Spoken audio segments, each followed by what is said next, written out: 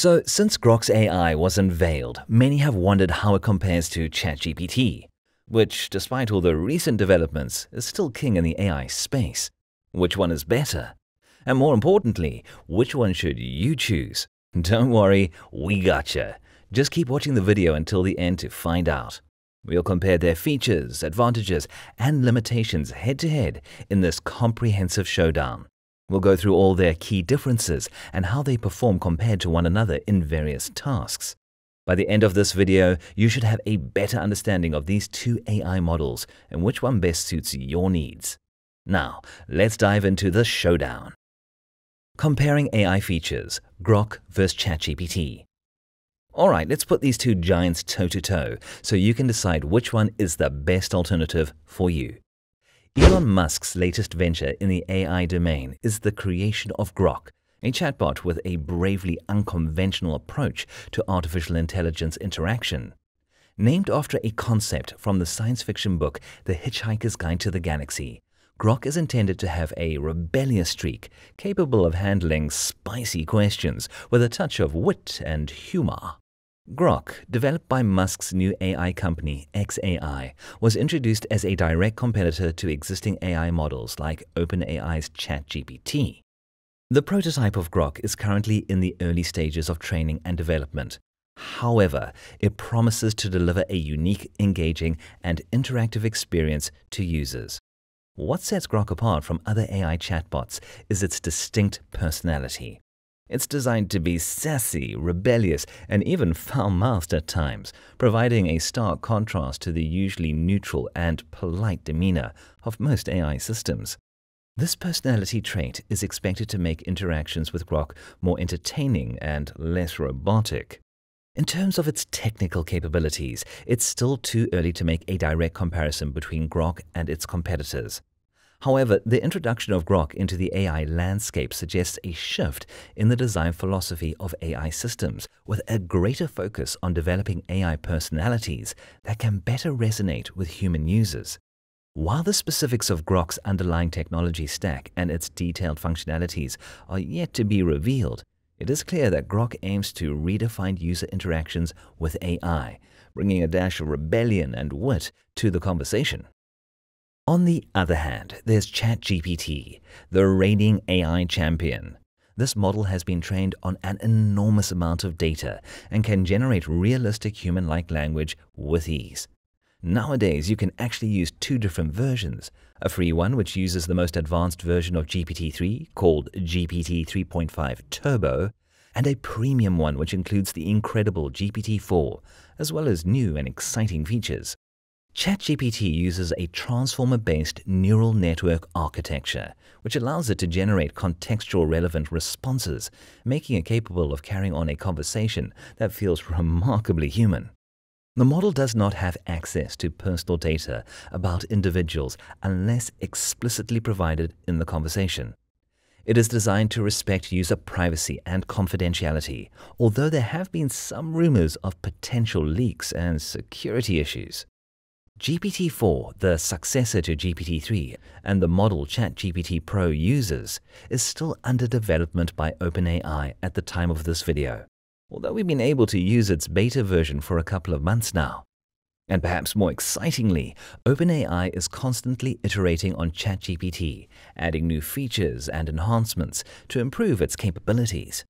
For example, ChatGPT Pro now allows users to create custom GPTs. This means you can fine-tune the model's parameters to better suit your specific use case. For instance, if you're using ChatGPT for customer service, you could train a custom model that's specifically optimized for handling customer inquiries. And you know what? A few weeks ago, we published a tutorial just about that. Take a look and let us know what custom GPTs you want to create to conquer the world. Different versions of GPT you can use. A lot of people are actually confused on the main differences between the available GPT models. So let's take a look at what separates them. Firstly, there's the data they were trained on.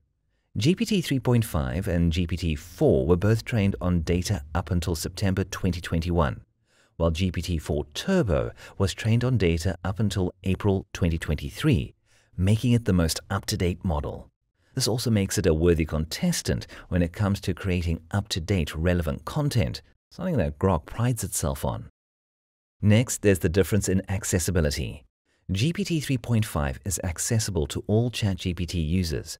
GPT-4 is available to ChatGPT Plus users and those with access to the API. And GPT-4 Turbo is currently available to paying developers in its preview stage.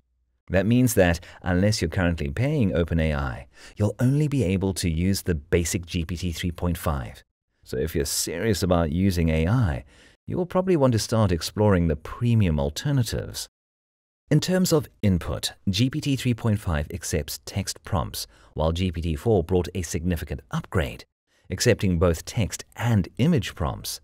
And the latest, GPT-4 Turbo, takes it a step further by accepting text, images, and even text-to-speech prompts. Finally, we have the context window size. This is related to the length of the text prompts that you can use and is probably the most important feature when it comes to using AI. And again, the differences between the three models are pretty clear here. GPT 3.5 Turbo has a context window of 16,385 tokens. GPT-4 has a window of 8,192 tokens. And the GPT-4 Turbo model significantly expands this to a whopping 128,000 tokens. Quick pause here. We've put a lot of effort into gathering the most up-to-date data to help you as much as possible in choosing between ChatGPT and Grok. So if you find that we've been helpful, please consider subscribing with notifications on. It would support us a lot, and it will only cost you $1,468. Just kidding. It's free. Diving into data sources. In terms of data sources, Grok and ChatGPT employ pretty different methods for training their AI models, each with its own unique advantages and potential drawbacks. Grok, designed to deliver the most current and relevant information, leverages real-time data from the X social media platform, as well as web scraping techniques.